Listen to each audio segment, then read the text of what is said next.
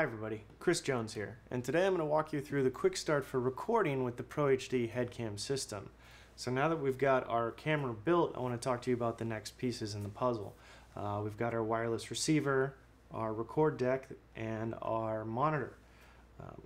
So the first thing we're going to do is power up our receiver. Power switch located on the outside, AC adapter plugs right in. There's an HD SDI cable that comes around, and then it comes around and plugs into the SDI in on the back of our AJA KeyPro recorder.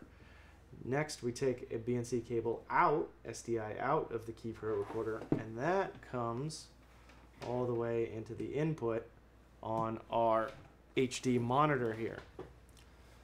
So now we can power up these guys, and we'll wait a minute while the KeyPro loads. Alright, so now our deck's loaded up, so we'll go ahead and turn the system on the actor. We'll fire up the transmitter on the belt, turn the light on for good luck, and now we'll wait for the image to connect to the receiver. And there we go, the image is up. So we'll follow simple framing and focusing guidelines, and when you're ready to go, just hit the red record button. And you're rolling. It's that easy. When you're done, hit stop. Ready to record another take? Hit the red record button again. And done, hit stop.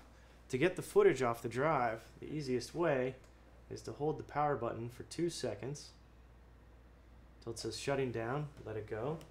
Wait for the deck to spin down. And now you're ready to pull the drive out. Hold the eject button, slide the drive, and there's a connection on the back, USB 3. Plug it into your computer. It'll mount like a drive.